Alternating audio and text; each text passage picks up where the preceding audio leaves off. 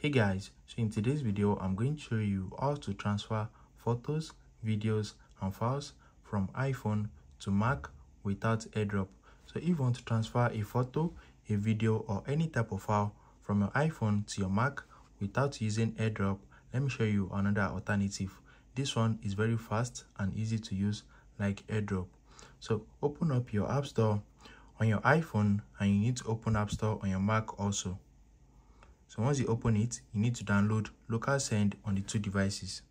Just search for Local Send and you need to download the app on your iPhone and your Mac. Once you download it, you need to open it on the two devices.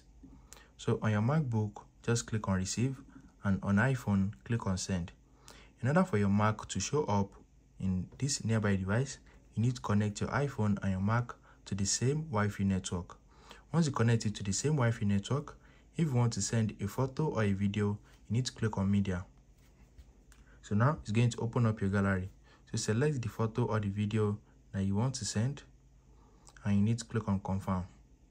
Once you click on Confirm, select your MacBook and you need to accept on your MacBook.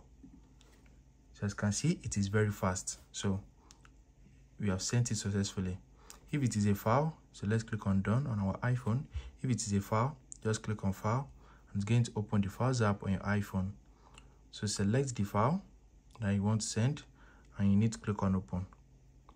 Once you click on Open, select your MacBook and click on Accept. It is very fast. So that's it. If you found this video helpful, smash the like button and subscribe to my channel for more amazing videos like this. Thanks for watching.